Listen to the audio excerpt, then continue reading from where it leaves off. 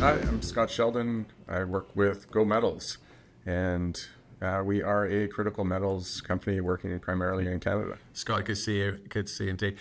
Look, it's a kind of new story to everyone here. So why don't we just maybe start from the beginning and tell us a little bit about yourself and how's that relevant to what you're trying to do today? So we've been around since about 2010. We started as a gold explorer in the Yukon, and the Yukon was a pretty welcoming environment, a good place to start out. We ended up vending our first project to the Discovery Group in 2017. And at that point, we kind of felt there was a need to move into critical metals. And so we ended up staking the Monster IOCG project. And that's got big copper and cobalt potential. Right. And then Okay. and then we kind of moved into some nickel in Quebec as well. But Tell me so a little bit about. So what's the business model for the company? Are you explorers? Are you prospect generators, or what are you trying to be? yeah, generally explorers will find projects that we like, usually through staking, as that's kind of the easiest way to acquire projects. And it's a good way for us to add value to a project that we haven't spent a lot of money on to pick up. Right. Okay. And tell me a bit more about the project you ventured out to Discovery Group. What did It you was do called, there? it's still called the Wells Project. It was Yeah. pretty new. It was staked after some interesting results from the YGS survey.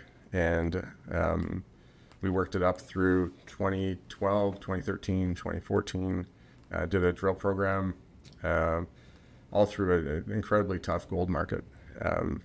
And yeah, so K2 Gold took it on, and they've still got it. They've got plans to go back this year, I believe. Right. Okay.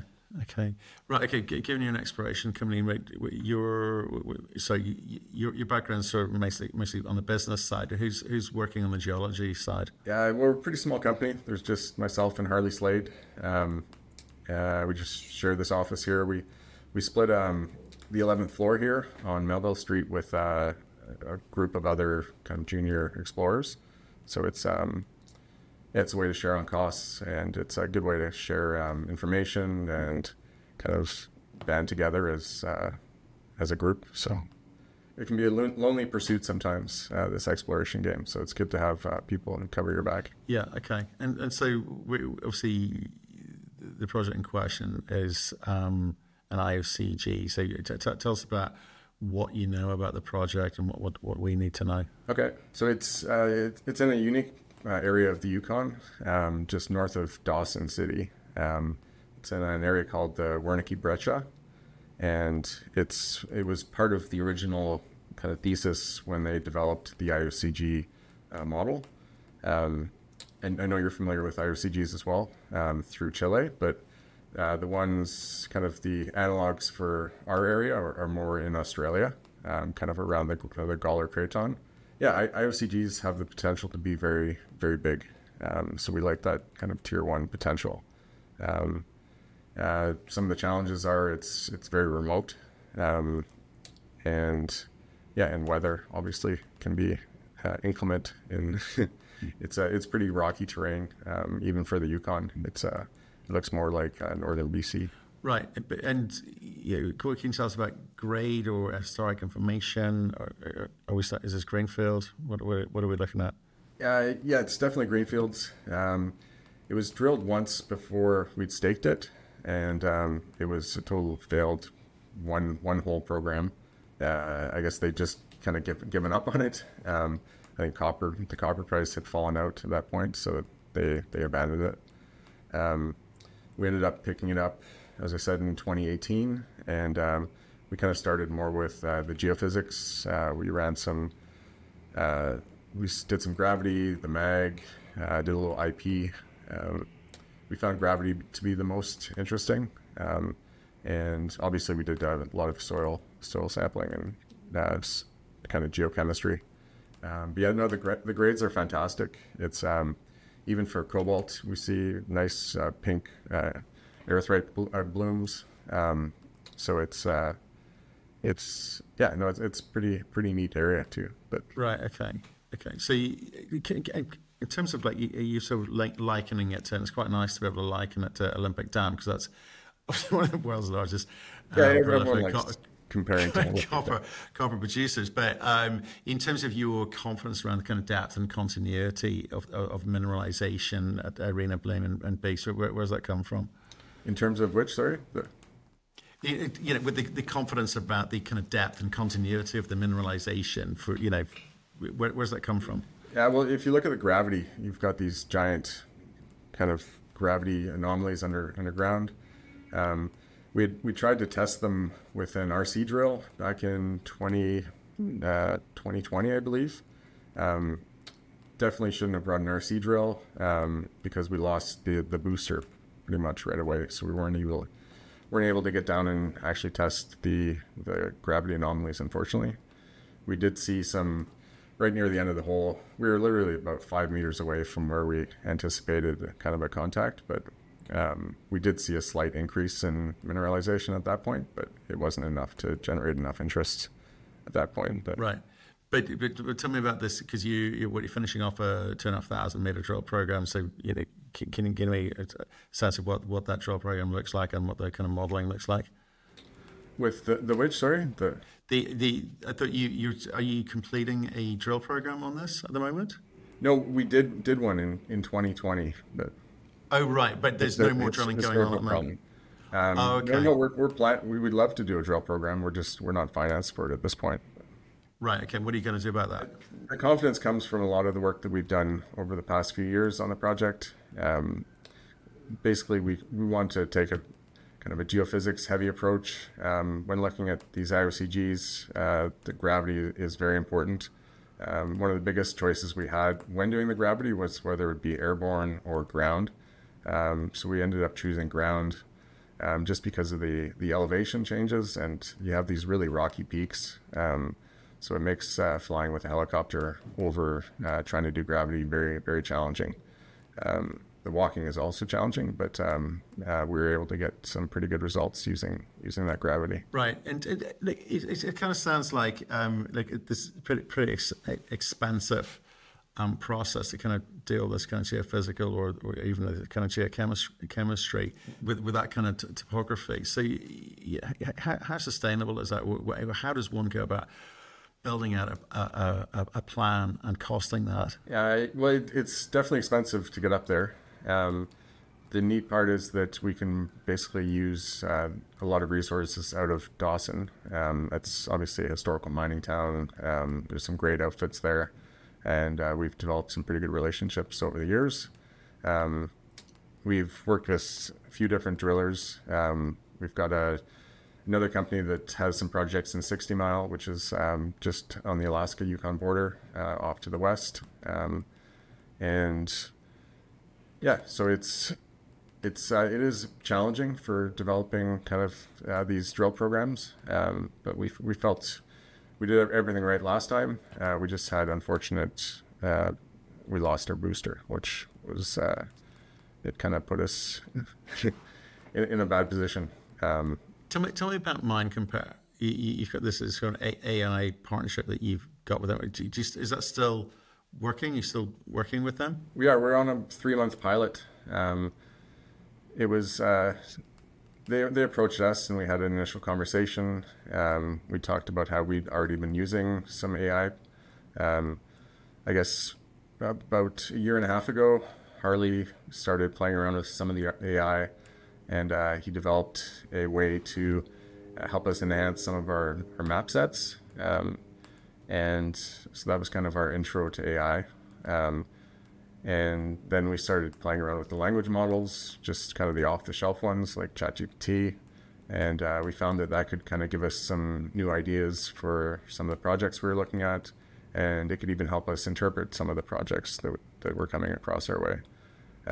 So yeah, interpreting new projects and also using analogs to kind of give us some new ideas on what we're doing. Interesting. And is it quite good at refining targets with kind of these large breccia hosted systems? I mean, what's it good at? I guess is what I'm asking. The Mind Compare one is pretty neat because they're actually training it off of geological data specifically. So we found that when we're looking at kind of the off-the-shelf LLMs, they're very friendly and they kind of they don't really challenge you very much.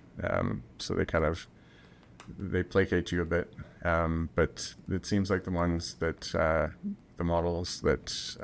Mine Compare's been using or developing are pretty challenging. So you can almost have a debate back and forth. So we found that using the AI you look at it more as a team member. So something that you can ask questions to and even debate. It becomes pretty valuable. Yeah, it's actually getting quite good, isn't it?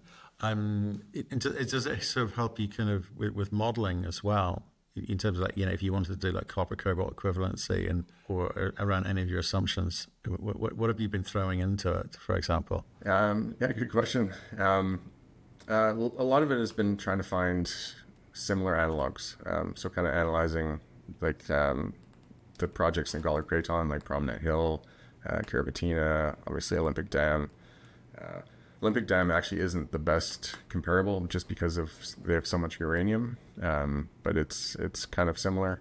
And Ernest Henry, which isn't quite in the Gawler Craton, but it's also fairly similar. But because we're a small group, it makes it easier if we can kind of process all this information through a language model, and it kind of gives us something that's more digestible. Okay, and like did you say there's like one diamond drill hole and 5 RCs? Is that what? Yeah, that's correct. Yeah. Right. Okay. So I mean, it's not a huge data set, but it was when it's taking this sort of historical geological data as well. Does it start to give you some clues as to how you're going to go about potential drill program? And is that going to be enough to kind of intrigue investors into this? Yeah, no, it actually gave Harley recently a new idea on kind of where we should be targeting the diamond drill now.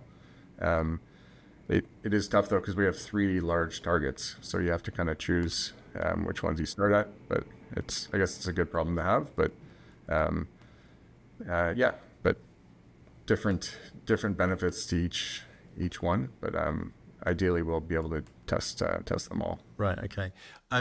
So obviously you've got to kind of get all this together and then kind of get out to market and raise some capital. Do you think it's a good time to be raising money for projects like this? It feels like it. We're tracking a lot of the kind of new financings coming down the pipe, and it's looking very positive.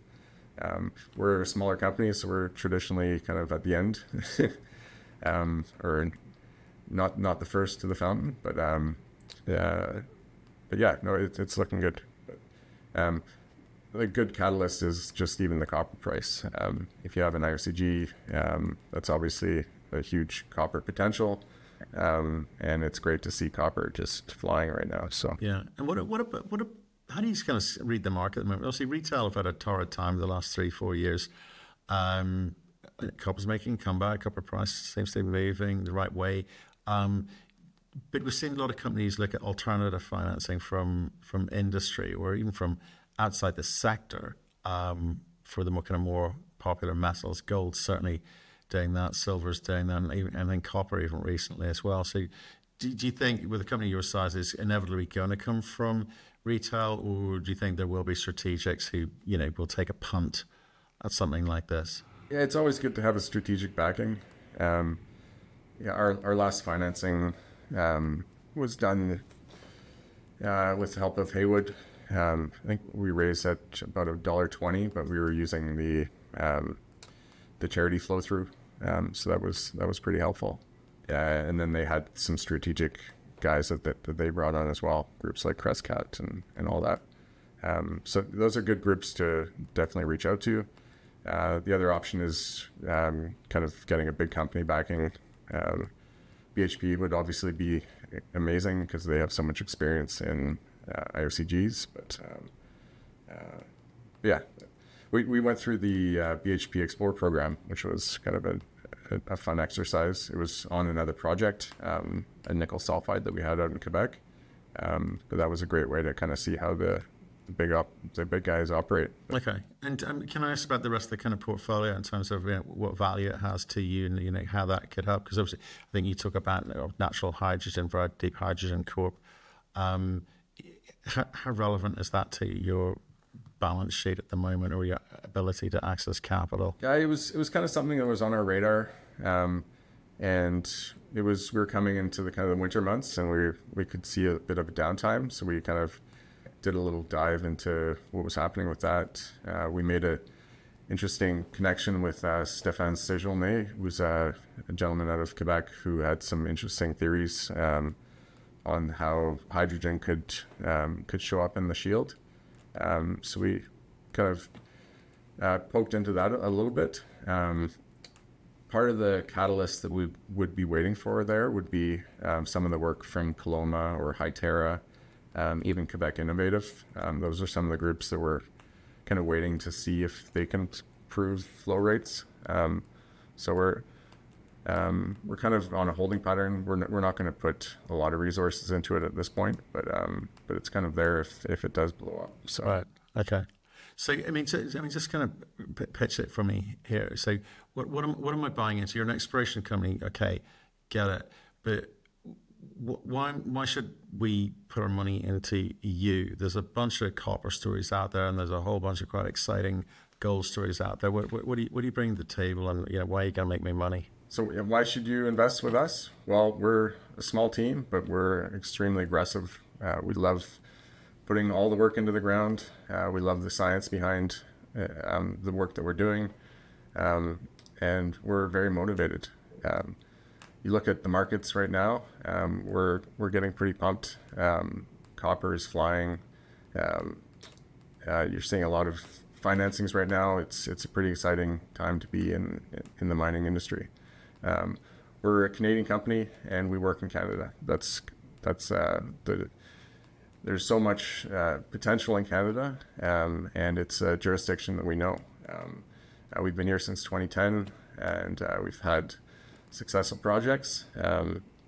If you look at the IOCGs that we're doing, that's big potential. And what do the majors or the mid-tiers want? They want a project with big potential. So we'll try and do what we can to get it up to that point where it looks attractive to someone else, and then we can keep doing what we're doing. Do you want to go for? You want to try that again? Why are you going to make me money? Because don't forget, you got the Quebec thing as well. Okay. You got good team. It's copper. It's potentially very big. Right part of the world.